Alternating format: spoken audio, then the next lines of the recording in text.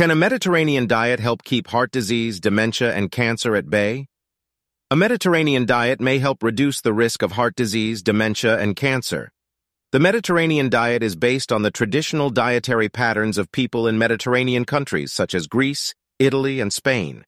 It emphasizes the consumption of whole, plant-based foods like fruits, vegetables, whole grains, legumes, nuts, and seeds, as well as healthy fats like olive oil and fish.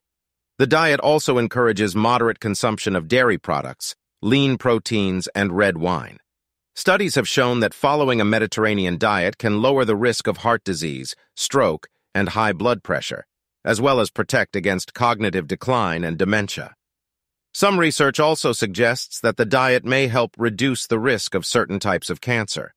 However, it's important to keep in mind that a healthy lifestyle involves more than just a healthy diet. Regular exercise, not smoking, and getting enough sleep are also important factors in maintaining good health.